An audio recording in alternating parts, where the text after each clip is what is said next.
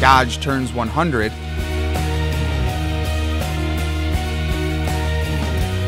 packed with power, solid sales gains. Those are some of the top stories this week under the Pentastar.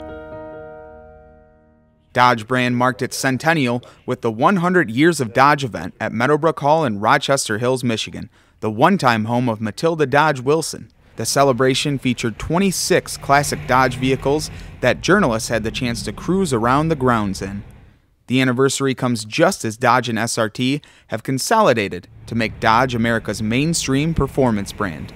To get your Dodge 100th anniversary gear, head to life.dodge.com. This car is not for everybody. This is the extreme example of the performance muscle cars. You do a car like this not to be subtle. You do a car like this to send a message to the industry on who you are, and what you're all about. That car?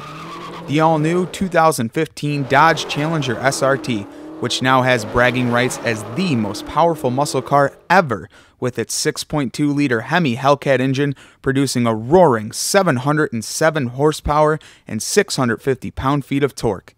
The Hellcat engine is also the first factory supercharged Hemi, and the first time Dodge will roll out V8 supercharger technology.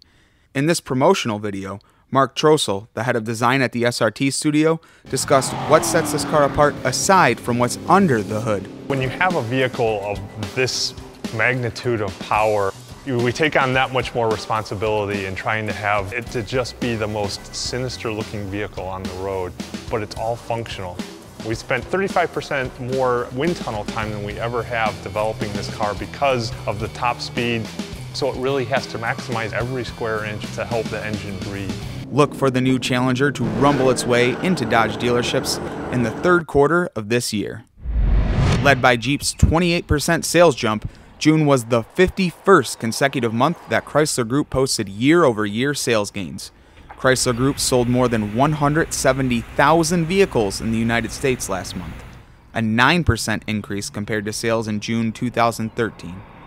Alongside Jeep, Dodge, Ram Truck, and Fiat each posted year-over-year sales gains as individual brands, with Ram Truck sales seeing a 14% spike and selling the most pickup trucks in June in 10 years. The strong overall sales month was Chrysler Group's best June sales since 2007. Those are the top stories this week under the Pentastar.